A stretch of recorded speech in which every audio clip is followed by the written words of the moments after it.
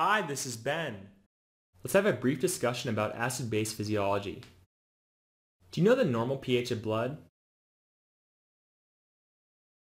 Right, it's about 7.4, and this is a number that's very carefully regulated by the body.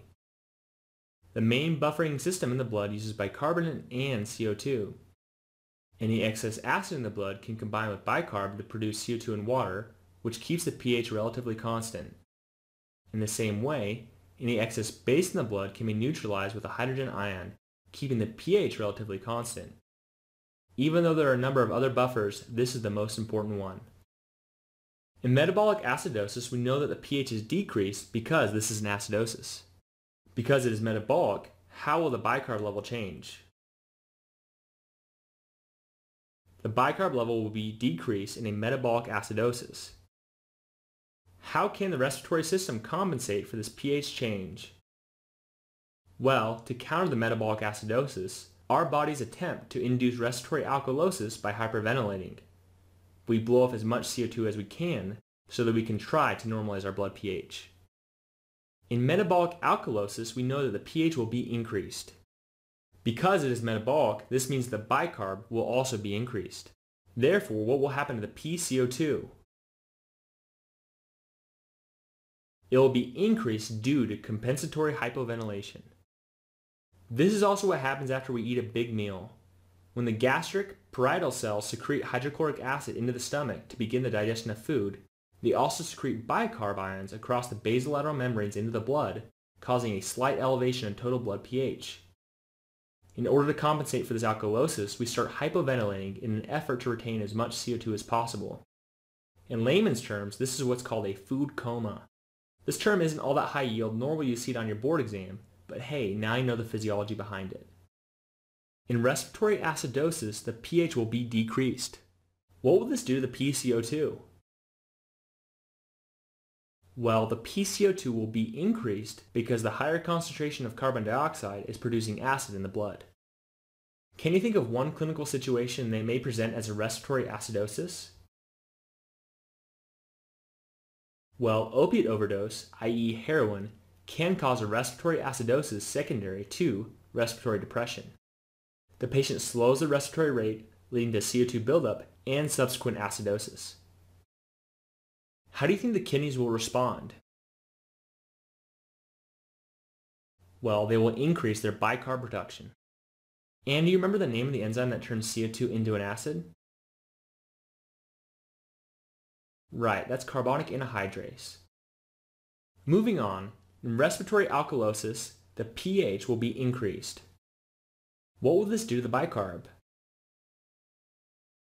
First, we have to understand that the pCO2 will be decreased, and this is because excess amounts of CO2 would have to be blown off in order to cause an alkalosis.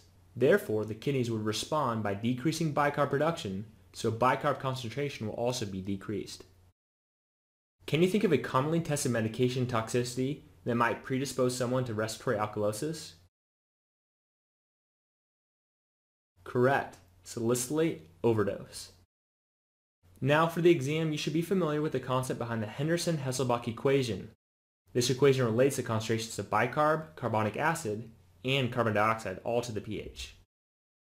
I like to think of it very simply as higher bicarb will increase the pH by bonding to hydrogen ions, and higher CO2 will decrease the pH because the carbon dioxide forms hydrogen ions. You might say, hey, doesn't carbon dioxide also form bicarb? Well, yes it does, but remember that pH is a measure of the hydrogen ion concentration and not bicarb concentration. So now let's look at some terminology. Something ending in osis refers to a process that tends to shift the pH in a certain direction. For example, an acidosis is any process that tends to make the pH lower, and an alkalosis is any process that tends to make the pH higher. However, those words don't directly refer to the pH of the blood, since there can be multiple such processes that exist at any point in time. In other words, just because you know someone has an acidic process occurring doesn't mean that they have an acidemia. Another useful distinction is metabolic versus respiratory.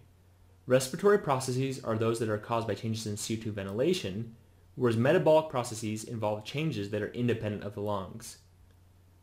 So before we go through the specific causes of the acidoses and alkaloses, Remember that a metabolic acidosis has a low bicarb as the primary disturbance, and this causes what respiratory change?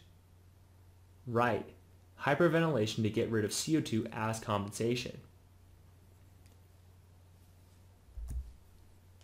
The reverse of this is a metabolic alkalosis that has high bicarb as the primary disturbance, and this causes hypoventilation to hold on to CO2 as a compensation.